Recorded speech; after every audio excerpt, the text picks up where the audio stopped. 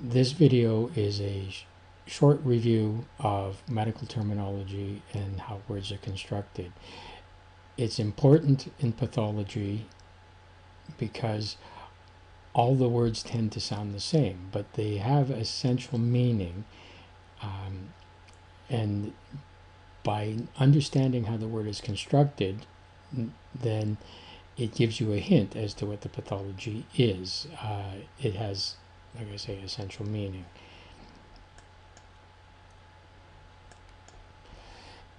All words have a central root. It's the main part of the word. And that root is modified by a suffix. It comes after the root. And it's the ending of the word, and it gives the root essential meaning. The root can also be further modified by a prefix which comes before the word. So if we take a word like mar, M-A-R, that's the Latin for the sea. The suffix, so that would be the root, mar.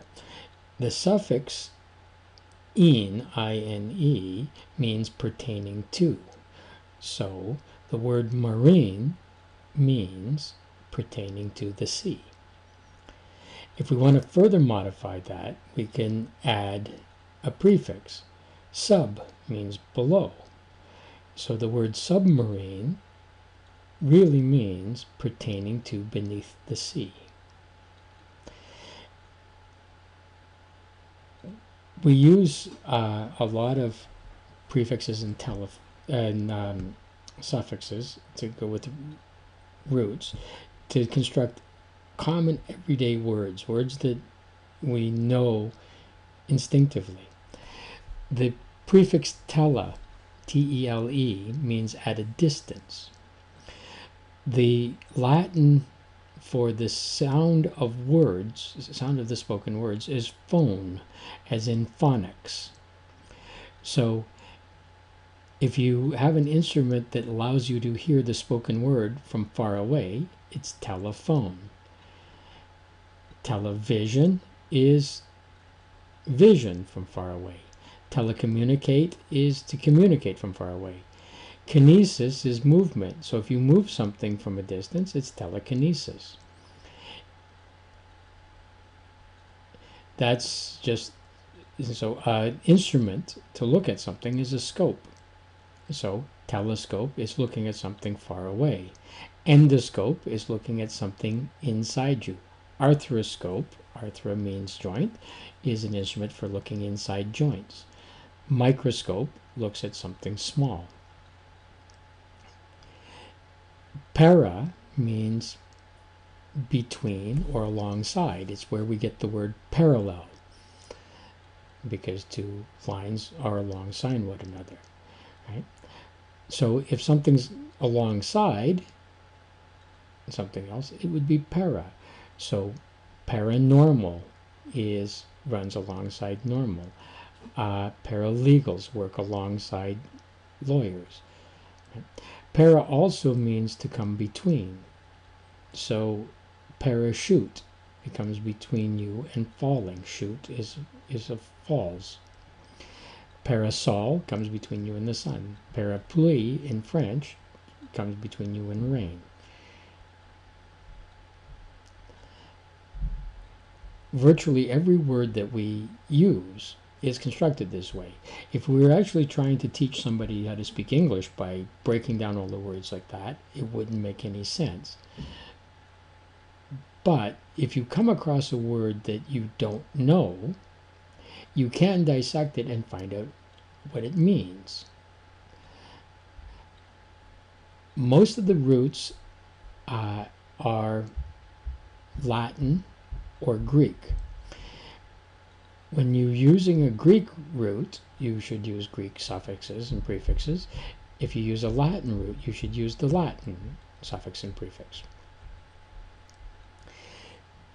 The root for kidney is renal in Latin. Right? Ad means on top of.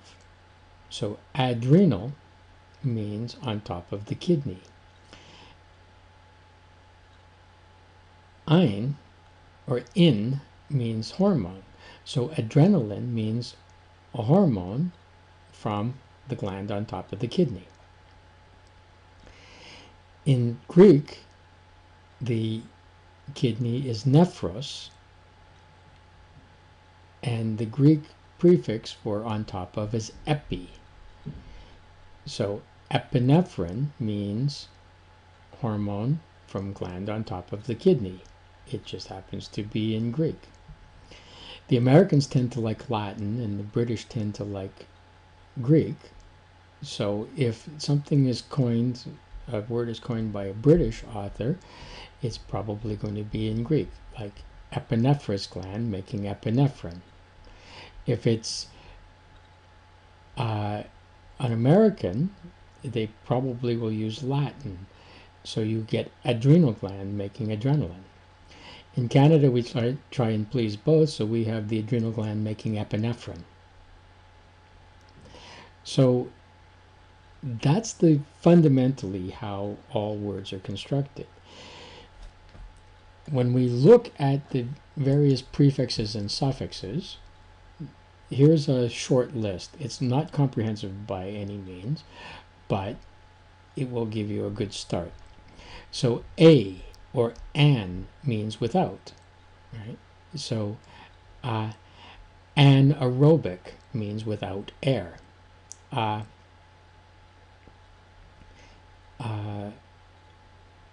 There's a dozen other things that you could probably come up with.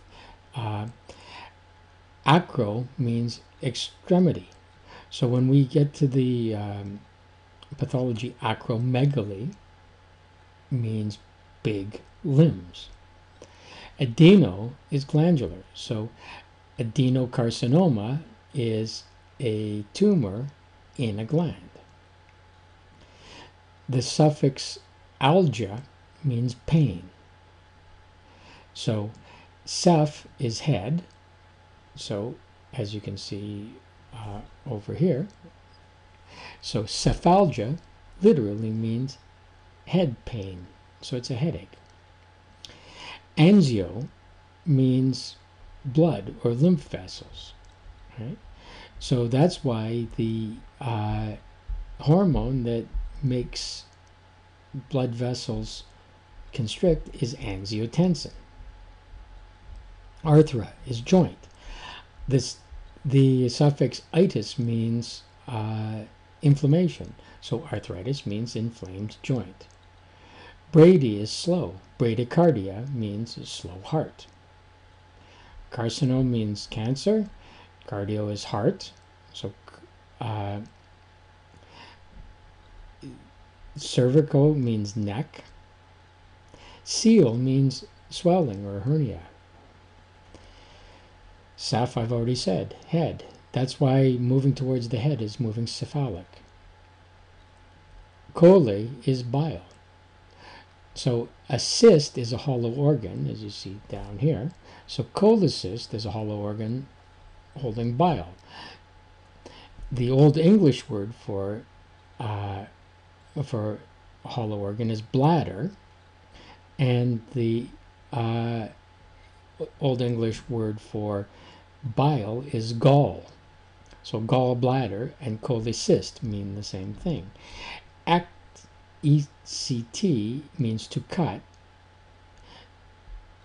is out, as in exit. Tomy is to cut. So cholecystectomy means to cut out the hollow organ that holds bile. Contra is against. Contraindicated, against indication. Demo means people. So democracy is governing by the people. Demographics is a recording of the people. Derma is skin. Dia is through. So diaphragm passes through the cavity. Dys, dys, this one is common. This difficulty. Ecto is outside to remove. Emia refers to blood. And Emia means without enough blood. Endo, inside. So when we were back in physiology or anatomy, when you were talked about the heart, the endocardium is lining the heart. The epicardium is on the heart. Epi means upon. So in osteology, when you were talking about bones, the epicondyles are above the condyles. Urethro is red, so erythrocytes means red cell. X, out, exit. Gen is a very important one, because anytime you see gen, it's the beginning, producing. It's where the word Genesis comes from. In the beginning is the first words of the book of Genesis. Generate is this word, but fibrinogen means the same thing. So it means it's the beginning of fibrin. Anytime you see gen as a suffix, it means it's probably an inactive form of a protein. Glyco is sugar. Graphy is writing. A little bit of writing is graffiti. Graph. Telegraph is writing from far away. Hemo means blood. Hemi is half. Hepato is liver. You know those. Hydro is water. Right? Hydrocephalus, therefore, would be water in the head. Babies that are born with swollen brains. Hyper is too much or above. Hypo is too little. So hyperactive, too much activity. Hypoactivity is not enough. Itis is inflammation. Lepsis is seizure. Narcolepsis, narco is to sleep. So narcolepsis is a sleep seizure. Epilepsy is on top of your brain, epilepsis. Leuco is white, leukocytes are white. Lipo is fat, liposuction. Litho means rock or stone. So lithograph is writing with stone, so it's making prints out of carvings on stone. Monoliths are single stones that at Stonehenge. But we use it in pathology, lith. So coliliths are gallstones. Renoliths are kidney stones. Fecaliths is constipation to the point where the feces are like stones. Ology is study. So geology is the study of the earth. Geography is maps, writing about the earth. Histology is the study of tissue, etc. Lysis is to break apart, to destroy. So hydrolysis is to break apart using water. Mega is large. Meno means month. So dis, as we saw, means difficult. Meno means month. Rhea, we're going to see, means excessive flow. So menorrhea is excessive flow every month. Dysmenorrhea is difficult excessive flow every month.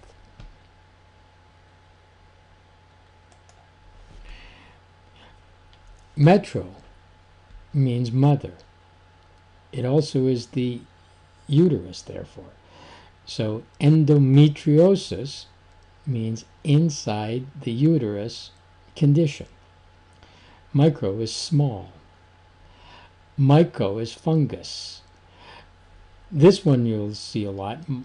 MYE means the marrow, right? So myelitis means osteomyelitis. It means the marrow of the bone is inflamed. Where myo means muscle. Myositis. Narco is stupor or sleep, because narcotics put you to sleep. Necro is death. Philis means to love. Philic. means to like or to love. Philadelphia is the city of brotherly love. That's what the word means. So necrophilia means loving death. Neo is new. Gluconeogenesis, making new sugar.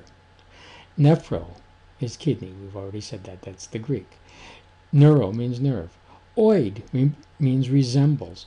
So the suture in the skull that looks like the Greek letter lambda is lambdoid. The muscle in the shoulder that looks like the Greek letter delta, which is a triangle, is deltoid. Robots are humanoid, etc. Oma means tumor. So carcinoma means a cancerous tumor. Lipoma means a fat tumor. Right? Onco as a prefix means tumor. So oncology means the study of tumors. Orchid is testes. It's Greek. It came before the flower. The flower is named because it looks like a testicle. Osis means a condition. Osteo means bone. Para, alongside or near. Peri means around, as in perimeter. Phasia is to eat. So esophagus facilitates eating. Macrophages are big cells that eat. Philia means affinity. Phleb means vein. So phlebotomy means to cut into the vein, to draw blood. Phyto is plants. Plasia is growth. So hyperplasia is excessive growth. Hypoplasia is lack of growth. Plasma is formed. Patho means disease state, and we saw ology means the study, so pathology is the study of disease. Physio is nature, physiology. Psych is the mind, psychology is the study of the mind. Ren means kidney. Rhea means flowing, so menorrhea is monthly flow. Seborrhea is excessive flow of sebum. Diarrhea is excessive flow of that which passes through you. Rhino is nose. Rhino means nose, and it exists before the animal was discovered. So saurus means monster. So when they looked at the first rhinoceros, somebody said, well, what is that? Well, it's a nose monster. Sarco is flesh. So sarcoplasm and sarcoplasmic reticulum is of the flesh. Sarcophagus is something that eats flesh. The flesh goes away when the body's put in a sarcophagus. Sclero is hardness or scarring. So scleroderma is a thickening or a hardening of the dermis. Spondylo is the spine. So spondylosis is a condition of the spine. Stasis means stagnation, standing still. So hemostasis is when the blood isn't flowing properly. Stoma is an opening, a mouth. So colostomy is when the colon has a new mouth, a new opening. Ileostomy is when the ileum is given a new mouth, a new opening. Syn or sim is with. It's where we get the word synonym, symbiosis. It's where we get in joints syndesmosis, synarthrosis, synchondrosis. Synchondrosis, coming together with cartilage. Thrombo is clot. So thrombocyte is a cell that makes clots. Thrombosis is a condition of having clots. Thermo means temperature, of course. Trophic means growth. So atrophy means without growth. Hypertrophy means too much growth. Vaso is blood vessel. So vasodilation means for the blood vessel to get bigger. So all of these things again, this is not a complete list, but it's a list of common ones. At the end of this slideshow, I've got a link to a website that you can look anything up. You can also use your dictionary, and most of the textbooks actually name it. I had a patient come in to see me one time, and he told me that he was suffered from thrombocytopenia purpura. Do I know what that is? And I knew exactly what it is, and I impressed him because thrombo is clot, cyte is the cells that make it, so that's platelets. Penia means a lack of in the blood, so thrombocytopenia is a lack of platelets in the blood. Purpura means that you bruise easily, you turn purple. So probably a pretty good thing for a massage therapist or a chiropractor to know.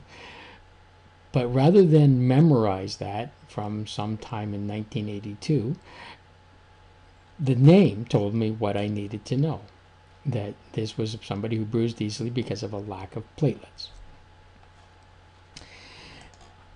There are some terms also that get used a lot, and they have specific meanings. Acute means sudden. Chronic means long-lasting. A complication is something related that makes things more difficult. It complicates the so if you have a cold and it's complicated by a weakened immune system, then the cold will affect you worse. Contraindicated, you've used that term before, so it means against indication. You don't want it to happen. Demographic is who are the people that get it. Diagnosis means to share knowledge. Gnosis is knowledge. Dia is through, or to share. So diagnosis. Prognosis means to know before. Agnostic means without knowledge. Endemic means that the condition exists in the population all the time. So we can say things like tuberculosis is endemic in dairy cows in Ontario. There's a lot of it, in other words. Epidemic means that this condition sits over the population. So epidemic is when a whole bunch of people in one area get the pathology, get the disease. So a influenza epidemic is when a bunch of people are getting influenza. Pandemic means everybody in the world is getting it. And again, dem refers to people. Idiopathic means we don't know the cause. It's caused by idiots, as it were. Idio means without knowledge. Incidence is how often something happens. Indicated means that the signs and symptoms are pointing towards that diagnosis. Kinesis is movement. A lesion is any sort of a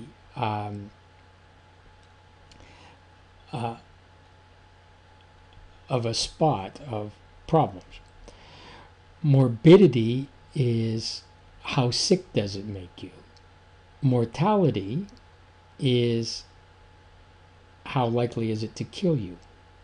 Pandemic we talked about. Prevalence is how much of it exists. So a disease can have high incidence, low prevalence, low morbidity, but high mortality. That means that incidence is how many people get it in a given time. So very few people get it in a given time, or lots of people get it in a given time, but very few people have it at any time because most people die. There's a high mortality, but you don't get really sick with it. So when we look at something like Ebola, Ebola has a high mortality rate.